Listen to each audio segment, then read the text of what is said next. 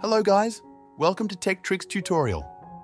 In today's video, I will show you how to install Adobe Premiere Pro on your laptop. To start, open your browser and go to Adobe's official website at adobe.com. Once there, you'll need to sign in.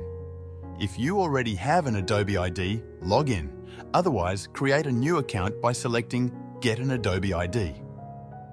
After logging in, look for the Apps section. Find Premiere Pro in the list and click on it. You'll see a button for a free trial.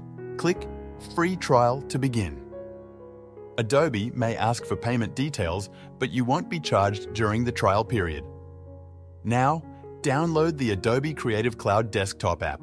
This app is needed to manage Adobe software on your computer. Once downloaded, open the Creative Cloud app and sign in with your Adobe ID. Inside Creative Cloud, go to the Apps tab. Find Premiere Pro in the list and click Install. The app will begin downloading and installing on your laptop. Once installation is complete, you can launch Premiere Pro directly from Creative Cloud or find it in your applications.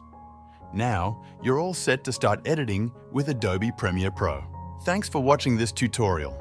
If you found this video helpful, please like and subscribe to our channel for more tech tips and tutorials.